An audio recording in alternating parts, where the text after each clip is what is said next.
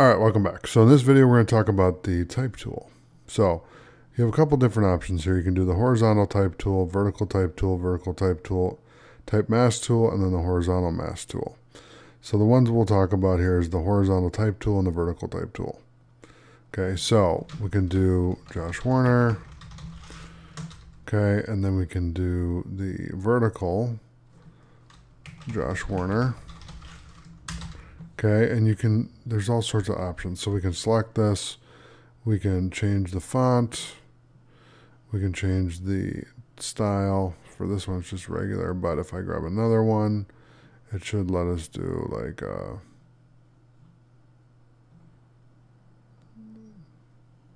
we can change the size. So let's do like a 72.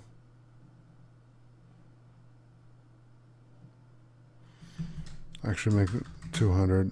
Okay, there you can see it. And then if I use the move tool, then I can grab this and drop it down there. And you can just add the text there, and then we can change the color here. Okay, and you can grab whatever color you want. All the web colors. I'll grab like a purple. Purple looks good with kind of this cream color here. We'll turn off the background and then we'll delete the background here, and then I'll give it a white background so it really pops. Let's see if it works there.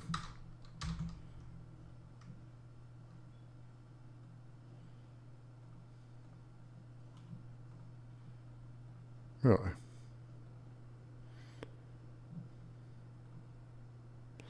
We'll just grab a gradient. There you go. And then we'll change this to like a hot pink. There you go. And it works. So that's how you use the vertical and horizontal type tools. The mask, all that's going to do is it's going to, like if I do it that way, okay, you can mask this.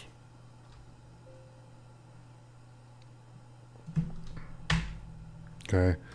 And so we'll just leave it that way. But what it's going to do is if I mask that against this background, then it would just have that gradient. And then if I did it with the other one, it would do the same thing. So it'd be Josh Warner.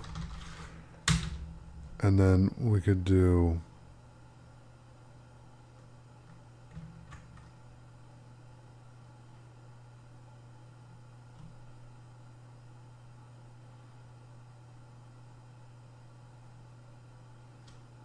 okay.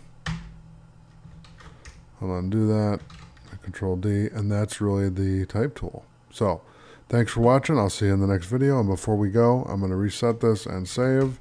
And now I'll see you in the next video. Thanks for watching.